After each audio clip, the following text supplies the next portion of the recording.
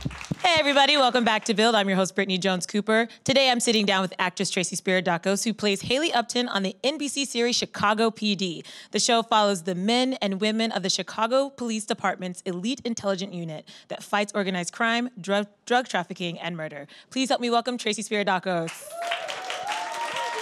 Thank you very much. The Chicago PD love is strong in this room. It is. I mean, they can't wait to hear more about it, but we're not going to give any spoilers, guys, okay? Come on. But how does that feel to be a part of a show where people really are invested in your character and the series? It's a really cool thing. The fans are incredible. Yeah. It's been a really wonderful experience. I joined and I was, it's like, first day of school, you're a little nervous, and then getting to know the cast and getting to know all the fans and everybody. It's been a really lovely experience. I was going to say, so you came in full-time the fourth season? I came in at the end of season 4 for 3 episodes, Okay. and then I came in full-time season 5. So you sort of knew the lay of the land, but still coming in, you said there's like a small adjustment you have to make. Well, yeah, because you're the new kid, and so you're like, like me, and so there's always going to be that element. And I think the first, when I came in at the end of season 4, I wasn't sure if I was staying or what was happening. So there was a little less nerves at that point. But then when I got to know everybody and I started to see how amazing everyone was, I was like, oh, I want to stay. So I think going into season 5, that's when I was a little bit more nervous because I was like, ugh. But it was great. Yeah. And fans love Haley. For those who maybe haven't seen the show or aren't as familiar, tell us a little bit about your character. Haley Upton we discover her, she was in the robbery homicide unit, and we discover her, there's a case where she ends up interacting with intelligence, and they're kind of end up working on the case, and at the end of it all, Voight says if I want to come on a temporary basis and that's kind of how I started on the show. And she is just she's a badass, but she's also really vulnerable, and she's very unapologetic about who she is, and she has a very strong moral compass and wants to do the right thing, and she's a really interesting character. I love that she's not only can she be a badass, but she can be vulnerable, and she can show those sides of herself, and all of that together. I think she's a very interesting character. And was this a character that was already really fleshed out when you took her on, or was it something that you kind of got to work with them and pull out certain pieces? Because I know that she also worked in the Greek town part of her neighborhood, and you're Greek. Like there's little things that seem like they're similar. Yeah. So when they created the character, I think it was a possibility that I'd be staying on if all were to go well. So when they created her at the end of season 4, they knew some of my history. So my family does own a Greek restaurant. My parents are both Greek, and so the character, only her father is Greek, is how they created it. So yes, that was intentional, and they did put that in there to be just to have a little. The rest of it, I'm kind of discovering it as I go. I think another interesting thing about Haley is a lot of her backstory is a mystery to me, including there's things that I've known, being meritoriously promoted, and that was something that I knew, and I know how that kind of went down. But there's a lot of things about the character that I'm still discovering as well. So how soon do you get scripts? Like, do you know where she ends up at the end of this season, or are you just like week by week? Yeah, week by week. Really? Yeah. Sometimes we'll get an idea. I knew, Patty and I both knew that the Ruzick romance was coming earlier on. They had mentioned that it was going to be coming up. So we both kind of knew about that. But it happened in episode 3. So we kind of knew at the beginning. But most of the time, no, we get the scripts usually 2 days before we start shooting. Wow. So we get them if we start Thursday, we'll usually get them on Tuesday night.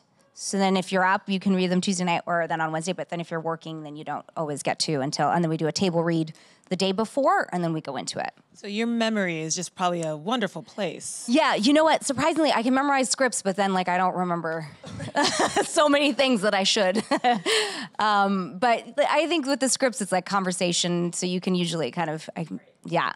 So you mentioned she has a little love story this season, which is nice. Where are we at with that, and how do you think that impacts Haley? Well, it's going to be interesting coming up. There's some stuff, we kind of dip into that a little bit, but I don't know how much I can tease about it.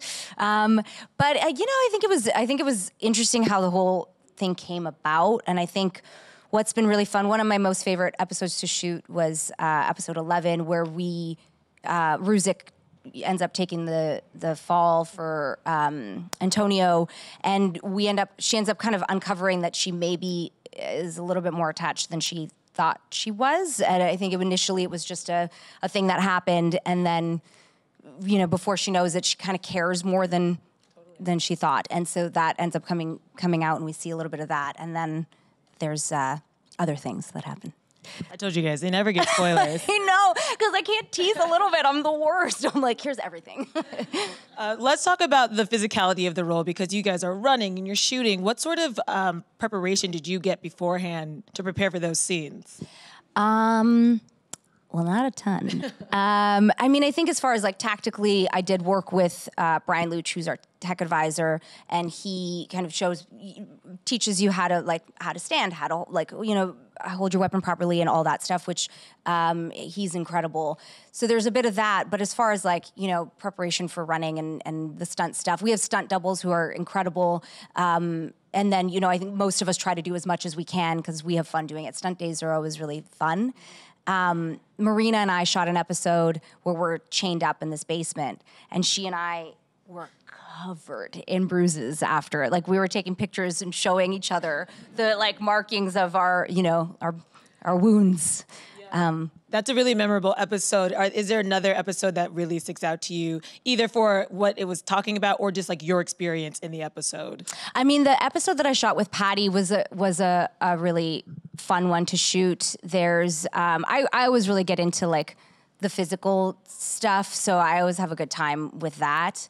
But I think on an emotional level for my character, the one with Patty, just because I think there were so many different layers that came out of it, that going and talking to Voight and showing that vulnerable side to my boss, and really putting herself out there like that, but then still needing to connect with him and try to figure it all out without really knowing anything. I just thought it was a really fun, interesting one to shoot. Yeah, that's what's great about this show, is that you get the action and all of the kind of tough guy stuff, but all of these characters are so nuanced and so complex, and there's this whole emotional world that we get to peel back week by week. Is that what's fun for you to play? Yeah, it's interesting, and especially when you discover more things. As I get to know Haley, there's things that, especially because I don't know a lot of things about her full backstory. So when a story comes up that I get to discover, I'm like, I can now, that's something that you can sprinkle in and add into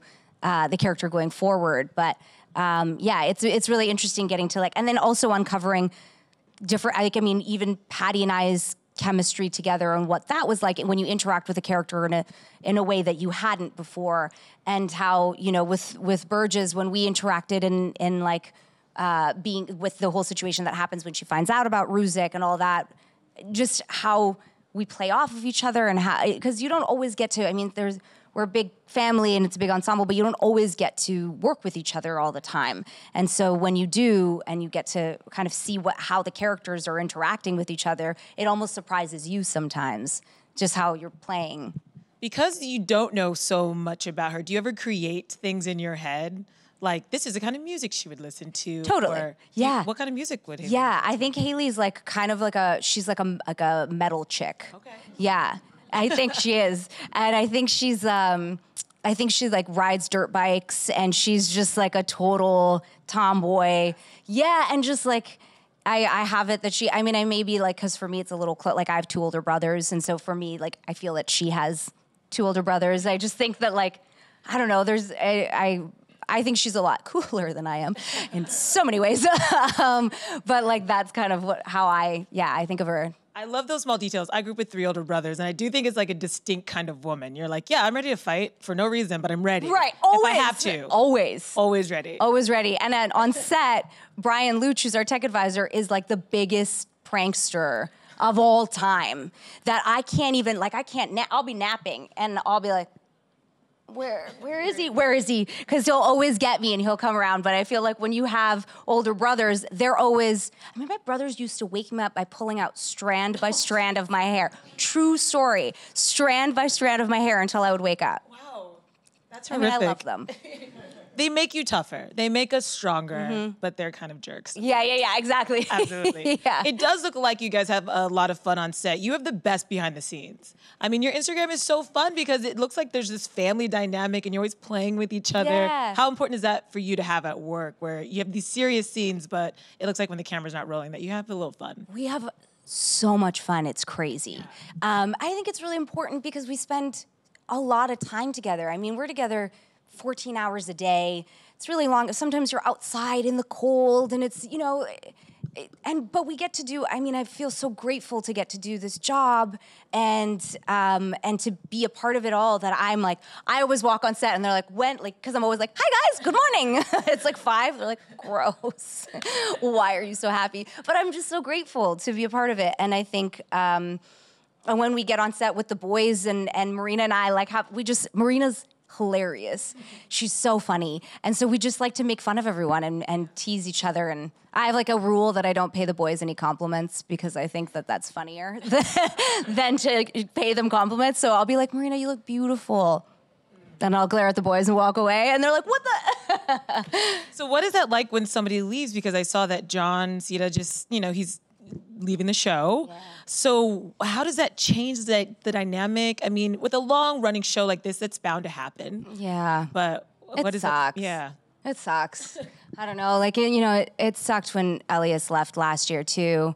And, you know, I didn't get to work with Soph very much. But, you know, I think for everybody, it's just a big part of the family, a big part of the group. And John's such an incredible human being. I've never heard that man say anything negative ever.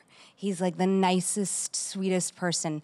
But he's incredibly talented, and he's going to do all of the wonderful things for sure. But it's sad. Yeah, you're just used to seeing each other every day, and yeah, it sucks. I know the fans are sad too. You're always happy when somebody's moving on to do something else. But yeah. You're like, oh. But like, yeah, exactly. Yeah. That's all. That's my answer is. Yeah. You guys shoot in Chicago. It's called Chicago PD, and Chicago's really cold. But you're Canadian. This is true. So did that help you? I think it did. Yeah. But I haven't lived in Winnipeg in a while, so it kind of the real Winnipeg winter has gotten out of me a little bit. But it does help a little bit. But I think especially because I'll be like, Mom, it's so cold. She's like, oh, please, what is it there? You know, and like Winnipeg's dramatically colder. I'm like, okay, yep, right. But I think it helped me. I also really like the snow. You guys film outside so often, though. We're outside, and and don't get me wrong, it's definitely cold, but we're also really prepared for it. Like, we're really fortunate that like our costume department is incredible, and they get us all the things that, you know, the hand warmers and the things. And I usually have at least 2 pairs of pants on under my costume pants. I ask for a bigger pair of pants so I can stuff it all in, and then I have like 3 or 4 jackets on underneath. So I'm always like, just winter, I'm like ready. You still look so little on camera though, so it works. I'm like, you just described like 18 layers. I'm like, I'd never know. They're like the thin base layers that I just pile like on. The thermals. Yeah, exactly. And then like hand warmers. Sometimes my inner jacket has like just taped inside, depending on how cold it is. You're on this very successful primetime show. When you look back over the course of your career, is it just like mind-boggling sometimes? Because I mean, this is success, but I'm sure you've probably had ups and downs. And for sure. What has your journey been, or how has your journey been in entertainment? Yeah, it is crazy. It's been, you know, I feel like I've been very fortunate in a lot of ways, and yeah, I definitely, you know, I worked. When I was in Vancouver, I worked at a bank, and I had my bartending job, and I served. I had 3 jobs, and I remember just being like, all I really want is to just act. That's like to only have the one job. And I feel so grateful that I'm in a position right now that I get to do that. But yeah, I definitely, you know, had lulls. All of us do, and it's like you work on something, and you're like, okay, well, great. This was a launching, and you're gonna. From there, you're going to go on to all the other things, and then it just doesn't, sometimes it just doesn't happen that way. But I think what's really cool about it is you end up finding out a lot about yourself and like what your interests are outside of work, because you have to, I think for sanity, purposes. Just find something else that you're passionate about and other things that you're interested in to be involved in, so that when work is happening, great, amazing, but when it's not, still feel fulfilled and still be able to do what you need to do for your happiness. What was your first job? I worked at Dairy Queen for 2 weeks. And then I didn't really like it. You loved it. It was my favorite. And then I pumped gas for like a year and a half. Okay. Yeah, I did it was like a full service gas station, and I went and pumped gas and checked oil and filled like tires and. That's a very Haley thing. That's like kind of badass. It was actually a really fun job. Me and one of my very best friends worked there together. Yeah. It was fun. How did that then parlay into acting? Well, from then that job finished, and then my family owns a restaurant, so I was working in my family restaurant for a while, and then I left and moved to Vancouver as I was kind of starting to work in the bank, and I was like, maybe this is what I'll do. Like, maybe I just won't do the acting thing, and I'll just work at the bank. And a good girlfriend of mine, she was like, I think you need to give it a go. I think you should try and go for it. And so she was going to Vancouver. She's an actuary, actually, so she's very different side of things. And she went and she convinced me to go with her, and I went, and that's where I was working at the bank and I worked at the bank in Winnipeg as well, but transferred over and then did all the other jobs as well, and then just started training out there and auditioning and figuring stuff out. And then from there, I managed to book a couple movies and a couple little things there that got me, like I went over to Toronto and got to work a little bit. And then I came down for my first pilot season, and I ended up managing to land Revolution, which was the one that got me, ended up being able to come down here a little bit more permanent. That was also in the NBC family, wasn't it? It was, yeah. So in what ways did that show maybe prepare you for this role, or is there any correlation? I mean, I think they're both, like, role-wise, I think they're both really cool, strong women, and ton of fun. And I think both of them have like a lot of vulnerability to them and a lot of strength, which has been definitely a really good time to play. But I don't know. I mean, I think just the experience of being on set, being on a production at that level, and I'm just like a little goofy kid from Winnipeg that I'm always like, awkward. So I feel like I learned to be more comfortable with myself in that environment and be comfortable on set to just do what I do. And did you have any mentors during that time? I'm always curious because it just seems like there's so many different avenues you could go down in entertainment. Did you ever have an actor who sort of helped you? Or I didn't have an actor. I had this really amazing teacher in Vancouver. His name's Ted Whittle, and he was always just really good at teaching us the balance between our jobs and our lives, and just to not take everything so seriously. I think, actors, we just want it, so bad, and you fight and you do all the things, which is great, but there's also just life happening everywhere, and I feel like he taught me how to, or helped me find how to balance that life for myself, where I'm always grateful when I'm working, but when I'm not, I take that opportunity to do other things, and I feel that he was the one that kind of laid that foundation for me in a lot of ways. Yeah, he's the younger you learn that, the better, honestly. Yeah, for sure. Yeah, I love that. Yeah. Well, I know before we go, we do have a couple of questions from the audience. The first one comes from Twitter. Tom's Fluger wants to know, if you could write a side storyline for Haley, what would it be?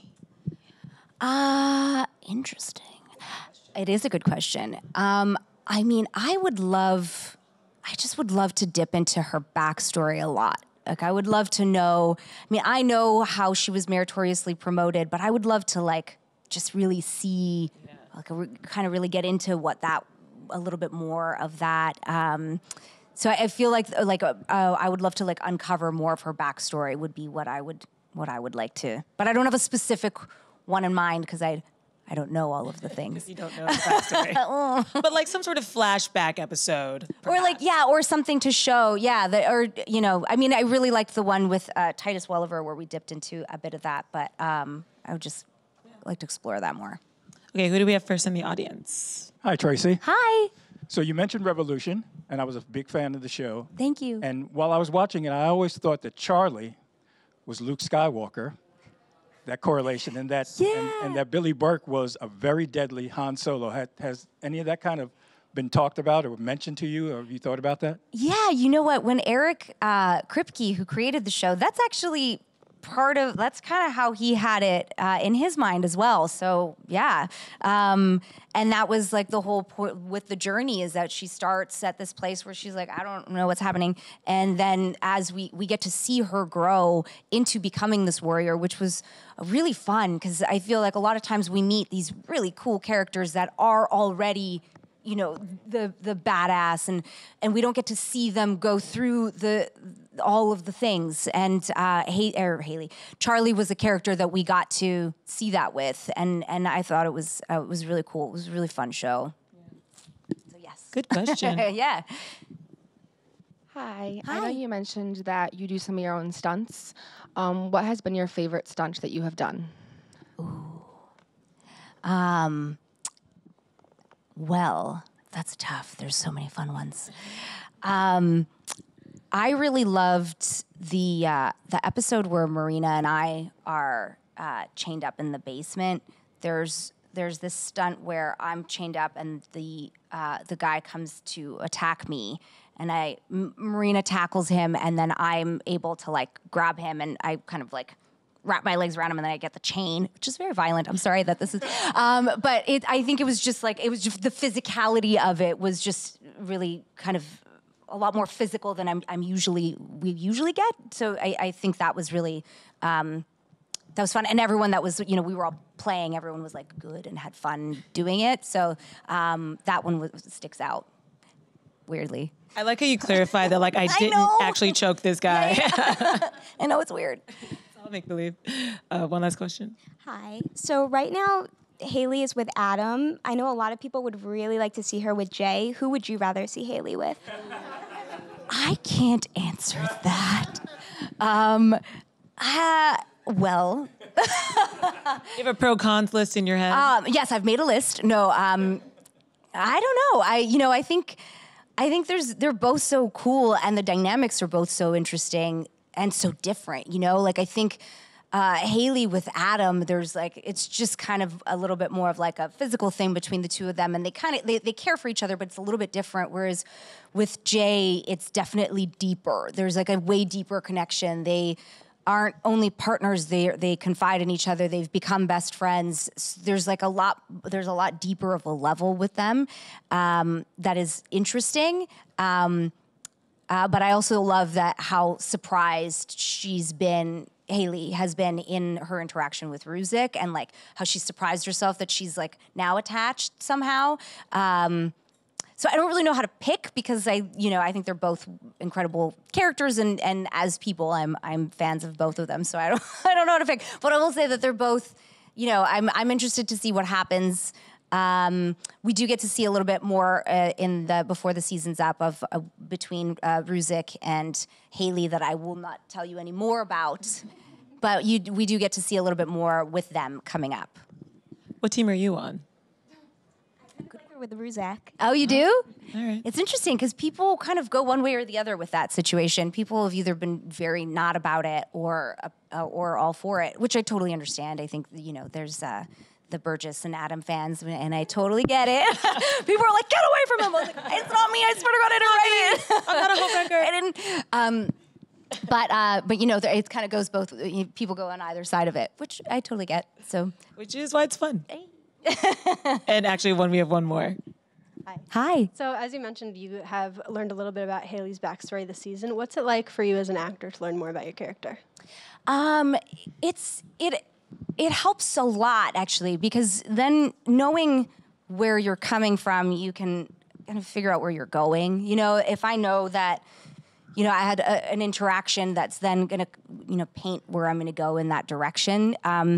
I think a thing that I've found, I really like going into detail for my backstory on my own, like for my own prep, I really like doing that. And whether I know what the answer is or not, I kind of make it up. And then I end up being wrong sometimes. And I'm like, oh, okay. But I do feel that I need to have a point of view going into it so that I know how to respond. So I think having a backstory and kind of understanding all of that, for me, I do find it very helpful. And if it's not provided for me, then I just kind of make it up based on who the character is and what has been provided, and then I can kind of fill it in. And then as I go, I see if I was right or wrong. More often wrong, but yeah. But like we talked about, that's something that, at least as a viewer, is fun to watch, is like every week, every season, we get to know these characters a little more. Yeah. And Haley's one that it's been a joy to watch. And so thank you for playing her every week. And if you guys want to check out Chicago PD, airs Wednesday at 10/9 Central on NBC. Give it up for Tracy Spiridakos. Thank you very much.